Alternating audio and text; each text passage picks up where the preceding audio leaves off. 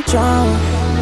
I just wanna be a diamond, babe. Hey guys, so today's video is all about powder blush. It's way more versatile than a lot of people may think it is, and I personally love blush. I think that it can really amp up and change any look. So to get the full lowdown on powder blush, let's just jump right into the video. So for powder blush, I went ahead and did a 4-category breakdown. So the first category is of course color. The second category is finish. The third category is your tools, and the fourth one is placement and technique. So when it comes to color, it's really totally personal preference. I feel that the best way to find blushes that really suit you and look good on you is to just try a bunch out. The reason why it's difficult to kind of say this color is great for this person is because one blush will never look the same on multiple people because of the skin tone and undertone, but also because of the natural oils, the base makeup that that person may be wearing. All of those things come into play and really change up the color of blush on your skin. So just keep that in mind. I would also suggest that if you are just getting into blush and you don't really know what colors suit you best, don't put the blush on your hand and pick colors. Go to a store, go to a friend's house, put the blush on your cheeks, have someone apply it for you, and then walk around the whole day, take pictures, and really see how you feel with that blush on over a period of time. And if you like it, great. If you don't, on to the next. For finish, there are really 4 main finishes to choose from. You have shimmer, matte, metallic, and satin. So for shimmer, it basically means that the blush is going to have a visible shimmer or glitter sheen to the powder. So for example, this is Nars Luster, and even just by turning it, you can kind of see the sheen that's on the powder, and when you swatch it, you can see how shiny it is. And there's actually specifically for Nars Luster, it's a peach base with a gold shimmer running through it that's pretty strong.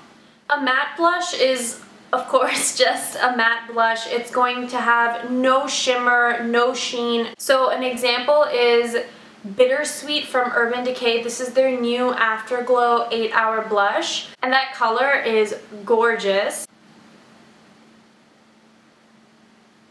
So you can see that that is matte. There is no glitter. If there's a sheen pulling up on this, then it's probably, I think, just my lighting, but it's a matte blush. For satin blushes, the best way for me to describe it is in between a matte and a shimmer. So it's not totally matte, but there's no obvious glitter or shimmer particles in it. It just has a very glowy, dewy finish. My favorite at the moment are the Clinique Cheek Pop blushes, where if you watch my videos, you probably already know this. But this is the Cheek Pop in Plum Pop.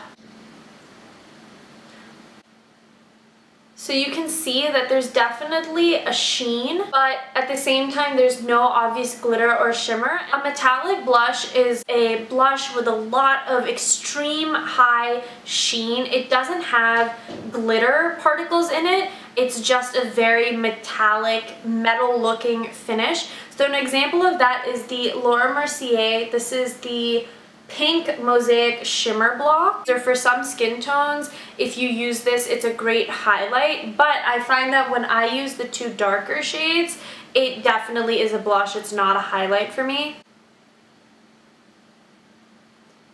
So that is pink Mosaic, and you can see how metallic and shiny that is, and there's no different colored glitter or falling out glitter. It's literally just the powder. If you have really large pores, if you have a lot of severe acne or severe acne scarring, or if you have mature skin, basically anything in your skin that you don't want to emphasize, try to stay away from very metallic, shiny blushes. What tends to happen with very high sheen products is it emphasizes the skin's natural texture, so just be aware. As I have said in almost every single other video of mine, tools, at least according to me, are what really are going to make or break your makeup experience. I will say as a rule of thumb that when it comes to brushes, denser brushes or thicker, more stiff brushes are going to give you a much higher color payoff. So that means that when you put it into the product and then you put it on your face, you're gonna get a lot of intense color. So just keep that in mind when you're looking for a blush brush. The first tool I have is a tapered, large, fluffy brush. This is a Real Techniques blush brush. So what this is gonna give you is really nice blendability, pretty good color payoff, but you're not going to get a ton of control and precision with this brush. So if you want to use your blush in a very specific place, or if you have a very small face, this may not be the best brush for you. But I really love this brush and it blends out so beautifully. This is a Chanel No. 7 blush brush and it's kind of a flat tapered brush. I don't know if Chanel does this No. 7 anymore, but they still do a blush brush that looks very similar in shape to this. And this is a Sephora angle brush. I'm sorry it's dirty, I actually use this for my bronzer, but this is just a basic angle brush. This is an older version from Sephora, but the main concept is the same. So with these two brushes, you're still going to be able to blend out the product pretty well, not as much as the fluffy tapered brush, but these brushes and the shape of them are going to give you a lot more precision where you can really place and kind of sculpt out exactly where you want to put your blush. Also, as far as color payoff, you're still gonna get great color payoff with these two brushes. This next brush is my holy grail blush brush. This is the Nars Yachio brush, and I will say that it's an expensive brush, but I think that it's totally worth it. The shape of the brush is just a tapered small brush. It's similar to the Real Techniques, but it's much smaller. It gives you great blendability. You can really buff out product really nicely, but because of the size, you can also get very precise. The thing that I love most about this is that you can never overdo blush with this brush.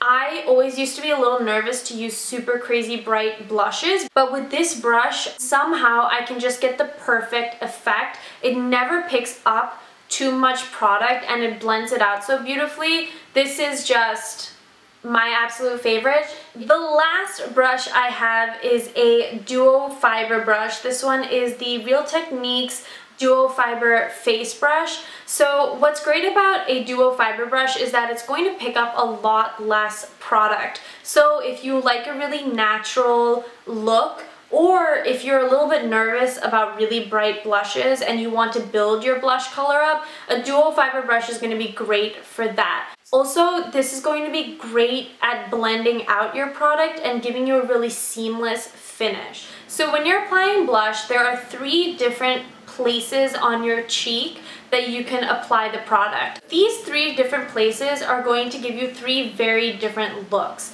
When you apply product on the apples of your cheeks, which are kind of the highest point where if you smile, that's the roundest part, it's going to give you a more youthful, fresh, plump-cheeked look. Now, if you have naturally full plump cheeks that you don't want to emphasize, placing blush on the apples of your cheeks might not be the best way to go. The second placement is all over the cheek from the apple to the hairline.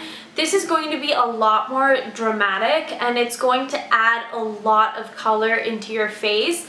But it's also the most versatile way to apply blush because you can use one color along the whole cheek, or you can use 2 colors where you apply one color back here and more of a pop of color just on the apples of your cheeks, and that's going to give your look a lot more dimension and make it look a little more unique. And the third placement, which is further back on the cheek, avoiding the apples of the cheeks is going to give you a much more sophisticated, almost sculpted look. But if you do already have a fuller face and you don't want to emphasize your full cheeks anymore, then this is the way I would suggest applying blush, because you're still going to get the effect of having that color on your face without emphasizing the size of your cheeks. I'm going to show you guys all 3 placement options, but I'm going to start with the placement further back on the cheek first. And for this, I'm using the Clinique Heather Pop blush,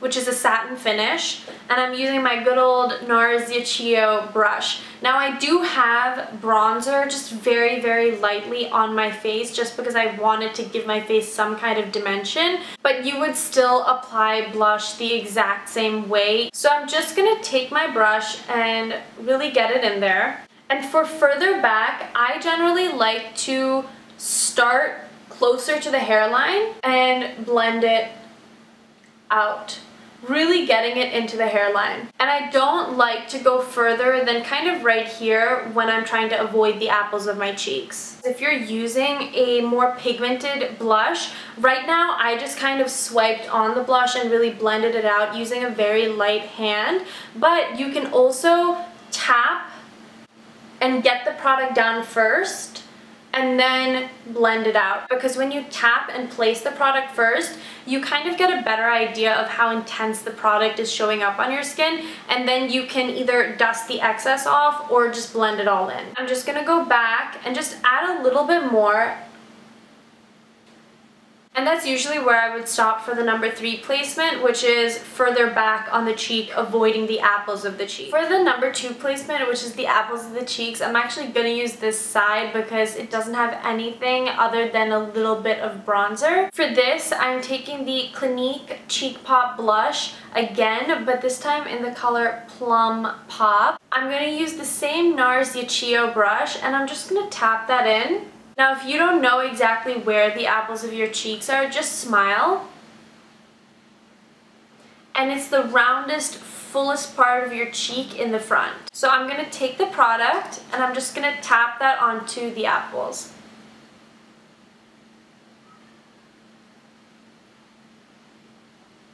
I am using the tapping motion because I don't want a lot of pigment there. I want the blush to be just very subtle. You can add more or less, whatever is your personal taste, but for the apples of the cheeks, that is how far I would go. Placement number 2, which is the entire cheek, is super easy. It's basically just combining this side with this side. Like I said earlier, you can use one color on the entire cheek, or you can use 2 different colors. So since I'm already wearing 2 different colors on either side of my cheek, I am gonna go ahead and just finish this out. So I'm just going back in with Clinique Plum Pop, and I'm tapping my brush in and tap that onto the apples of my cheeks.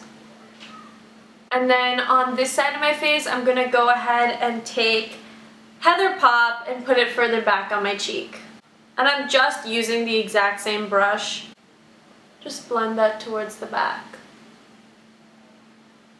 And then for the final step, I'm taking a clean brush and I'm just going to go ahead and use the dual fiber stippling brush. I'm just going to lightly dust this over my face wherever I have product applied, just to blend it in and to make sure that it looks seamless with my face. So that is the final blush, fully blended out. Now this is the number 2 technique, using 2 different colors on the entire cheek. You can tell that it's nothing really crazy, nothing over the top, provided you're using the right colors for the makeup look and also for your skin tone.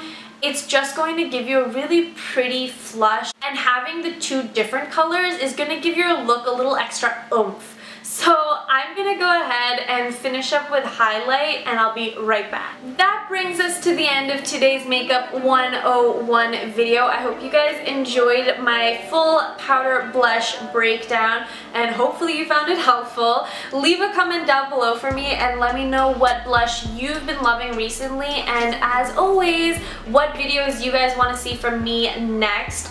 But until my next video, thank you guys so much for watching, and I'll see you guys soon. Bye guys! Won't you let me be your favorite?